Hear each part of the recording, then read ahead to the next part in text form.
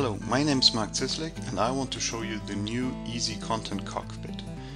As you can see, we implemented it as another tab into the administration interface of Easy Publish, and we are now going to have a deeper look on the three columns on the overview module.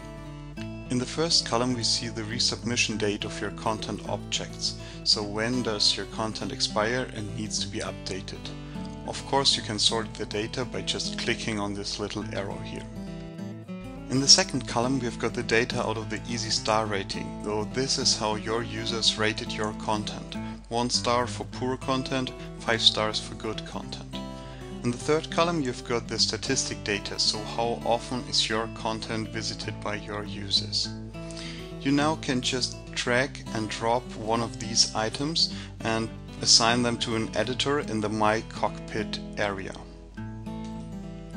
As you see, a little green frame appears when you drag it to the My Cockpit area, and that's the point where you can release it and just assign the content to one of your editors. So automatically this content object disappears in one of the columns, and so it can't happen that two editors working on the same object. So when a content object is in your personal cockpit area, you just need one click to go to the content object, see again what the data the cockpit collected, and you can here edit now this article. After editing, you just close the window, return to the cockpit, hit the X bar, and your job is done.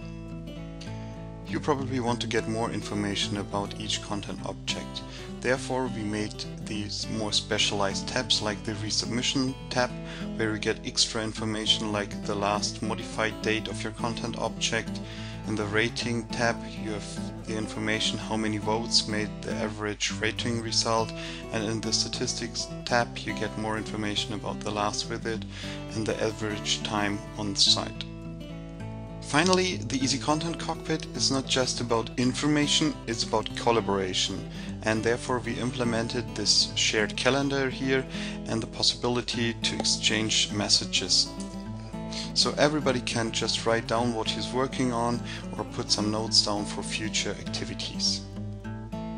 We hope you liked our little demonstration and would appreciate it if you come forward to get more information on hyperoddesign.com or on easy.no. Thank you for watching.